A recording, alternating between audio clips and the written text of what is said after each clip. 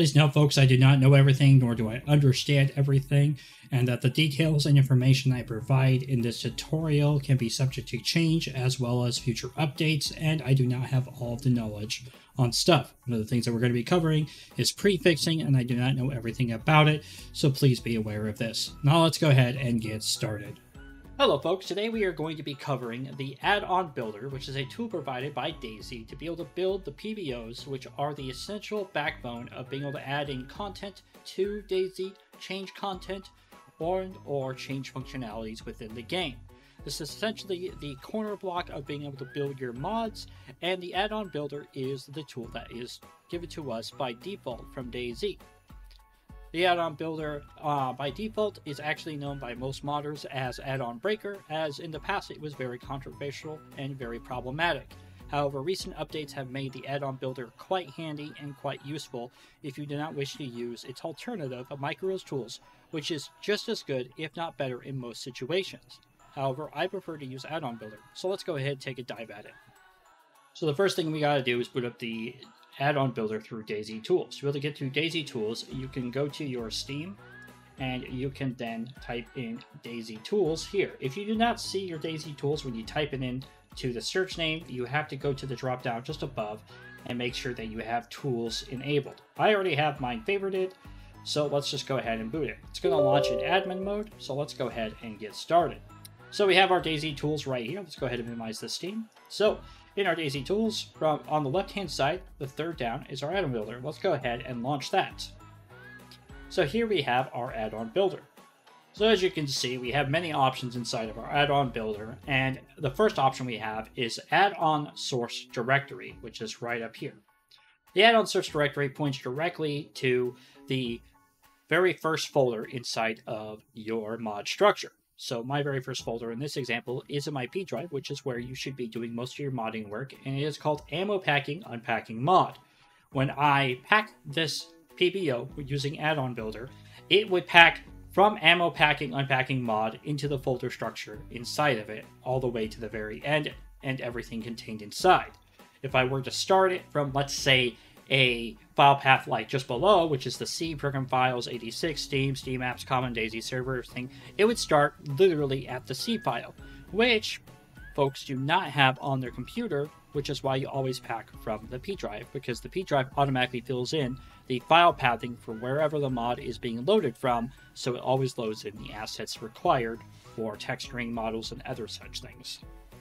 Next up is the destination directory or file name with .pbo extension. This just allows you to, when you're packing this, to directly put the PBO inside of a folder structure that you wish to have it in.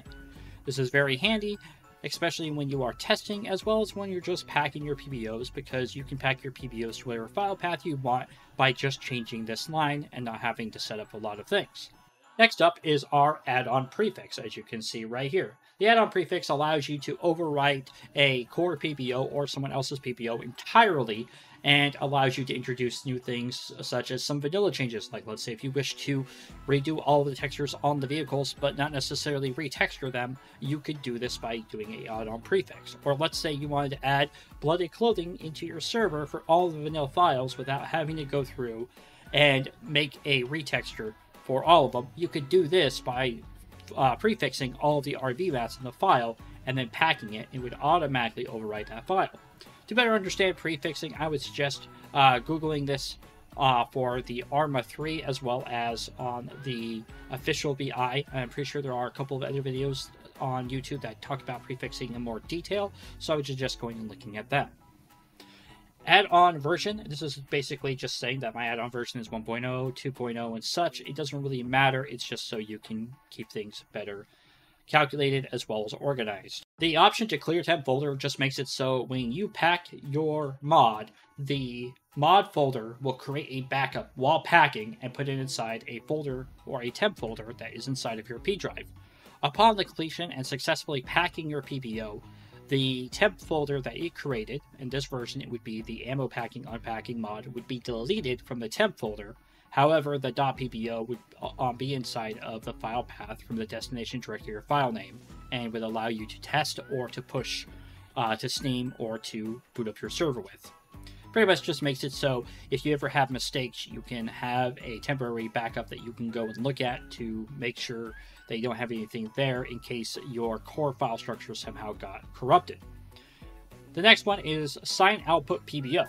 Sign output PBO just allows you to sign your PBOs with a private by key, which is required for any public or even private mods to be used. This pretty much just says this person has to have put this by key inside of their keys folder of their root folder server, the root file of the server called keys, to be able to boot up your mod and run the stuff inside of it. If they do not have the by key and your PBO does not have a by sign attached to it, it would not be loadable into the game. So it's very important that you make sure when you sign this, you can do that later. But we'll talk about that in a quick second on how to make sure you are attaching your private by key to the add-on builder. Next one is binarization, or Binarize. Binarize pretty much states that if someone were to unpack your mod, and let's say they want to look at one of your models, they would get the thing, a thing popping up in Object Builder saying, this model is binarized and you cannot look at it, and would just show them a big square block. This is also a way to make it so the DayZ code reads your entire file structure properly and other things as well. I've heard before from a very reputable source, David Forge, that binarizing your files is very important, otherwise some wonky things can happen. Next up, we have the binarize all textures, which you probably can guess is the binarization of the textures themselves. And then finally, we have our enabled extended logging, which if you have this enabled and you were to push pack, it would then start to put all of the stuff in here, and then you can look at all this beautiful stuff, go through it, find out any issues or problems if you have any problems with packing. If this were to fail, it would throw up an error for me in a big box that I would have to click OK on, but it's successful. You can see the build successful is here, and you can see all of the information you have here when it's doing, telling you all the files that were properly synced, used, and visualized in this packing process. Down below here, we have our options, we have our about, and then we have our logs. The logs will take you directly to the file structure, to the logs for the add-on builder and every other log that is created when using DayZ Tools. You do have to make sure that you empty this out every once in a while, as it can get quite full if you are doing a lot of packing and unpacking or building of mods. The about really just talks about the add-on builder and all the other cool stuff. And then finally, we have our options. We're going to be talking about the options right now. All right, so what we're going to do is we're going to just boot up our options, and we can see here it boots up a small window called Options. First tab we have here is called General, and the second tab is called Tools. We're going to focus on General first off. And then below here is the list of files to copy directly, comma or semicolon separate the list of patterns. So as you folks can see here, I have the star, period, emat, and then I have a semicolon. So let's go ahead and break down what's happening here. So the star this is the beginning of a new file to ignore.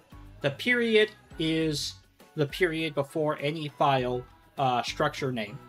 And then the emat is the type of file name. So like .txt, .pdf, and so on is what it's doing.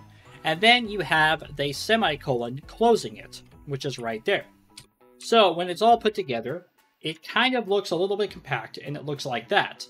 However, the star is the start of a new thing, so you can see star is the start of a new thing. Then we have the period, PTC, and then we have the semicolon ending it, star, start of a new thing. Now, I like to use the following structure, which I'm going to show you guys in a Notepad++ if you wish to copy it. Well, let's go ahead and take a closer look at all of this. So let's go ahead and grab this entire section here, and let's paste it into Notepad++ so you guys can see the entire thing. Now you can see here that the star is the start of the beginning of it, .emat, and then a semicolon to end it, and then we keep repeating this. Now the reason why this is important is because this pretty much allows you to ignore these files and to copy them directly into the PBO without binarizing them. So it is important to note that some of these files are important to ignore, such as the image set and the layout. The image set and the layout, if binarized, cannot show up as icons or personal ghost images, like the attachments that you see with like grenades and magazines and stuff like that when you make your own custom one. If you do not ignore these, then they can have issues and can cause potential problems. If you're using micros tools, most of these excludes can be ignored. However, I would say at the end, the .cpp, which if you folks look in the upper right-hand corner, I have a video talking about the config CPP and most of its entries and what I know about them. The config CPP controls how you implement most items and models into the game, and their damage values, the textures attached to them, and so on. If you do not ignore the config CPP inside of the binarization process, it can break your health system, making it so if you put your starting health system at 1, it may not go to damaged or badly damaged or ruined based off the health statuses. So it's very important to make sure that you at least always include the .cpp in the files to ignore when copying directly. So let's go ahead and move that down. I'm pretty sure you guys have looked at that long enough. The next one here, which has directly to do with the sign output PBO, is the path to the private key. Now, you folks may have noticed when I booted up the options, the sign output PBO has become bright white instead of grayed out. And that is because it finally has been told when I clicked on my options that this is the path to my private key. And as you can see here, we have the path to the private key goes p drive private keys ammo making s.dump by private key. Now, if I click on the 3 dots, I could technically go to any folder I wanted to in my entire computer and change it. But we're going to go to the private keys, and then all I have to do is just double click on the one I want to use, and voila, there it is. Now, I do have multiple keys here, but one of the keys I do have is the testing key. I have a testing key because I like to pack all of my PBOs with a testing key. However, be warned, make sure you change this before you push it, because if you have a different by key inside of your keys folder in your mod than you are signing with, it can cause problems, or will cause problems rather. This is the path to the temp folder. I have my temp folder located in my local, and you probably will too. The path to the project folder is also a thing where you can say my project folder is my P drive. So if I go here and go to my thing, I can go right there, and this is the path to my project folder. And when I click OK, it'll be fine. I don't really use this because I always am packing for my P drive, so it doesn't necessarily have to worry about that. So you could technically go to libraries. I have my P drive inside of my .c, and voila, that would tell it the direct path to the P drive. Then down here, you have the author. This is use defaults. It will use your Steam name. If you don't want it to use your Steam name, you can just change it down here by clicking off use default. And then finally, you have the exclusion pattern list file name. The file which contains the list of the file pattern which shouldn't be excluded in the resulting PBO. So this is very, very helpful and can be pretty used. I never take it off default. I suggest you don't either. And then we can click onto our tools. So finally, we have our tools. Now these are just all of the default paths to the tools. If you ever move, let's say, your paths, which I would not recommend at all, you can uncheck the default mark and click these 3 tabs. Again, I do not recommend doing this at all. Most times you do not need to touch these or mess with these at all. However, if you find the need or the will to do so, you can just uncheck the use default and click that. But I highly advise against it. And then you click OK, and voila, we have it done. So now I can then click on the 3 things over here to my source directory. I can go in here and go, oh yeah, I want to pack dumpgraw. Click here. Voila, I now have dumpgraw. Then if I go to here, I can go program files, and oh, I don't want it to go there. I want it to go to my server. So we can then browse through here for our server. So here we can go here and we can click, no, I don't want it to go there. Let's go ahead and put it into my blacksmithing mod. Click add-ons, click OK. And then when I click to pack down here, it will ask me if I wish to overwrite a PBO if the PBO already exists. If the PBO does not exist, it will automatically start to pack this. Then I just click yes, and voila, there we go. And it will now output to the file. And voila, the build is successful. Now, if you ever do that the build is not successful, please try at least one more time, and then you can then verify if the build is actually improperly made or if it was just a fluke with the add-on builder. And this, folks, is the end of the add-on builder tutorial. Again, I really like the add-on builder, but there are other tools such as micros tools that are just as powerful and give a lot more feedback and helpful. Most times I like to use add-on builder for the bulk of my mod building, and then I like to use micros tools to polish it off. If you guys want to know more about micros tools, please feel free to search YouTube for micros tools DayZ, and I'm pretty sure someone has set up a guide for do that. I will be making one eventually myself, however, I will not be making one very soon, so go ahead and check them out. And if you watch this a couple of weeks or months after I posted this video, go ahead and look at my channel to see if I actually made one yet.